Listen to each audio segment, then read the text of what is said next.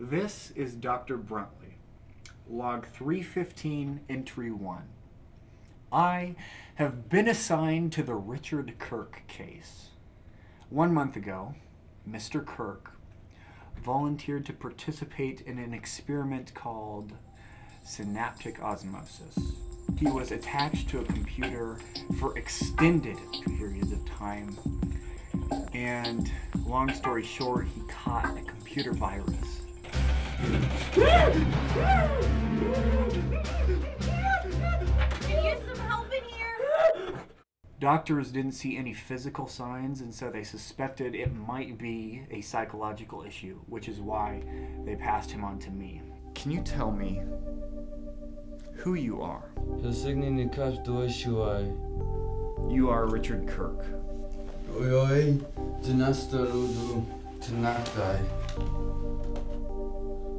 Do you understand?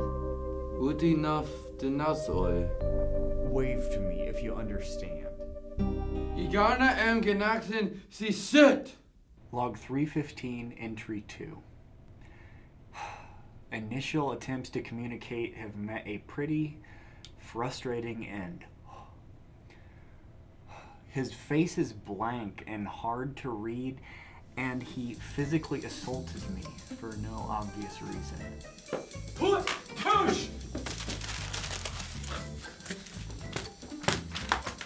Tomorrow I'm going to try some more right-brained attempts to get through to him.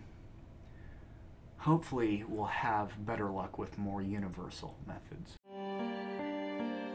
I want you to take these and draw anything you want.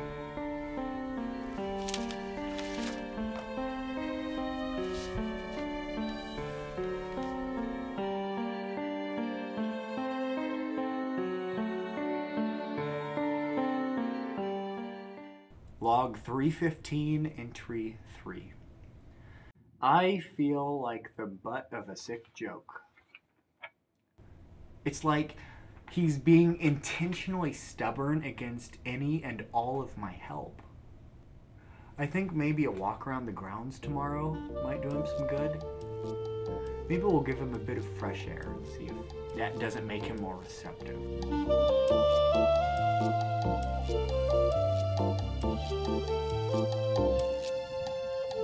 Like Ludion! Oh, no.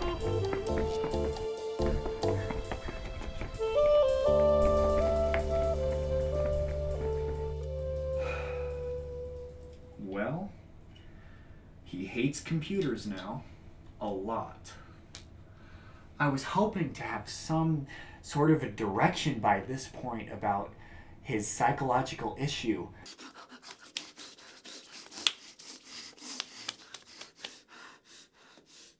It seems like somewhere in his mind there is a psychological problem that I just need to find.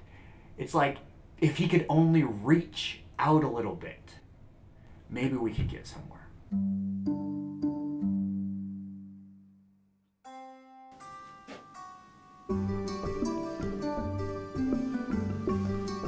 I don't believe this.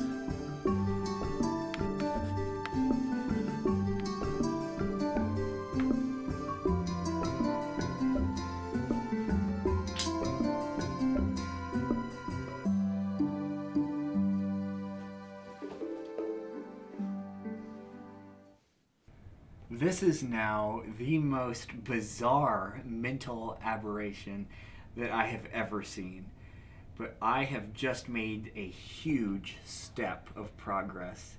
I found out that Richard Kirk is still able to understand English, but just in reverse. I don't think there has been anything written on this problem before. But it's important because we are now able to communicate with him, and he is able to communicate with us. Aside from the fact that he will have to be taught standard English all over again, I think Richard is going to be okay.